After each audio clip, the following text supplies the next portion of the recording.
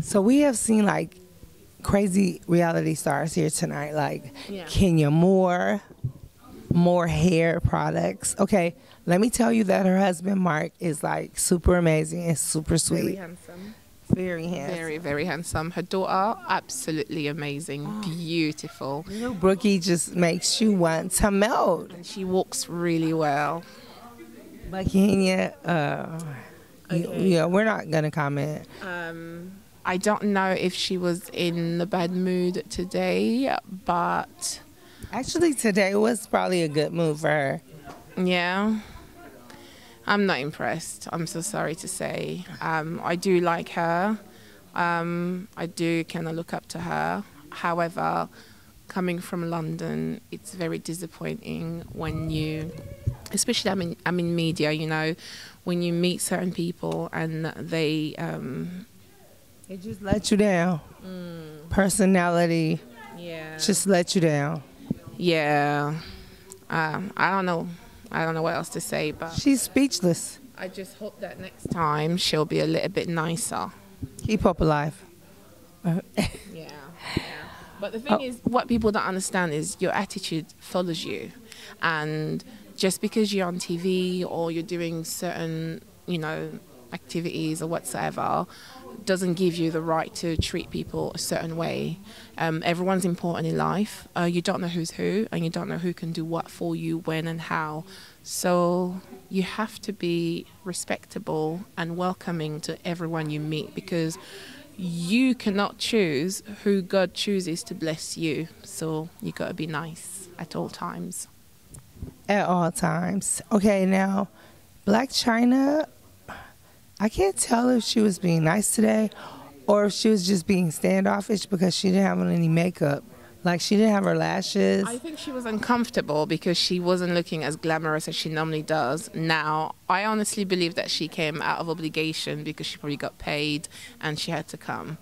And I don't actually think she came because she wanted to come. I think she came because otherwise she'll get sued. So that's why she came. And she came, and then she's uncomfortable because she doesn't look the way that she wanted to look. I believe that if she looked the way she normally does look, she would have been a complete different person. She would have been much, much, much nicer. She would have taken a lot more pictures. But there's like a bunch of lashes places around here. There's makeup all around. Like, they could have stopped at some booths. And she didn't want to be here, you know. So I think that's what it was. And I don't understand the whole entourage thing, and it's like... And Yandy, a gold star. Yandy is the class act. I love Yandy. Always nice. Every time I see her, respectful. She speaks so well. I can't say anything negative about her. She's been really nice. And today she came to promote her skincare. She did a few interviews and stuff. She spoke to everyone, and you know, she's very respectful. Lovely, lovely woman. And Lil Mama was just pushing her brand, okay? Yep. Lil Mama, if Lil Mama didn't make like $8,000 selling them lashes today, then I don't know. She made a lot of money today because she, you know, I saw her. She was working, whatnot. She was doing a little dance. Couple hours later, I'm like, what? She's still standing? She's still working. No, she's working. She's working. She came here to not play. Shekinah Jo, she was working. Keyshia Ka'oir. Yeah, she was doing her thing. And, you know, you managed to catch that moment when she had that nice little sister moment with that girl. That was really nice, you know. You know, it's just, yeah, you know, I mean, I don't see why we can't just be like how Keyshia was with that lady. I don't see what's the big deal, you know. Like, this is a professional environment. You have a booth. You came here to sell, to see people.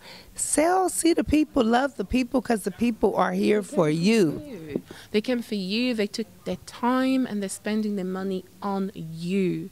Come on now. Come on. So, you know, we're not going to call out any clout chasers at the Bronner Bros Hair Show.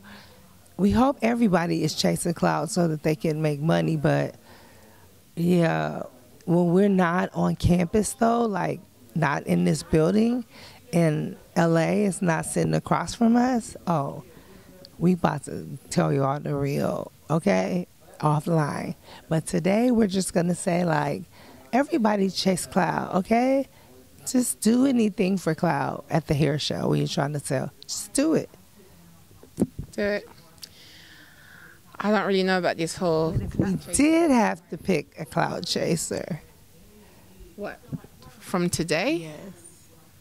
Kenya. Kenya Moore is our Saturday winner that did anything for clout. Let's just form a line here. Let's form a line. No, but why did she come anyway? I don't know. That's why I Questions? Any questions? Why did she come anyway? Then I had a question, and she's like, You came to be here's seen. the product. Just take You it. came to be seen, and people are coming to you, and that's how you're behaving. Well, I don't know. That's why you're here then. Yeah, we're totally confused. I'm confused. Okay, you guys, that ends the segment of Do Anything for Clout. We're going to go out with a commercial from our sponsors. Follow Ashley Delamode on Instagram. At Ashley Delamode. Yeah, and Jojondeezstreets. But next week I'm going to have a Do Anything for Clout.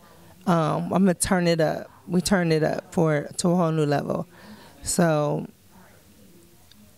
yeah, I'll have the Instagram for you later.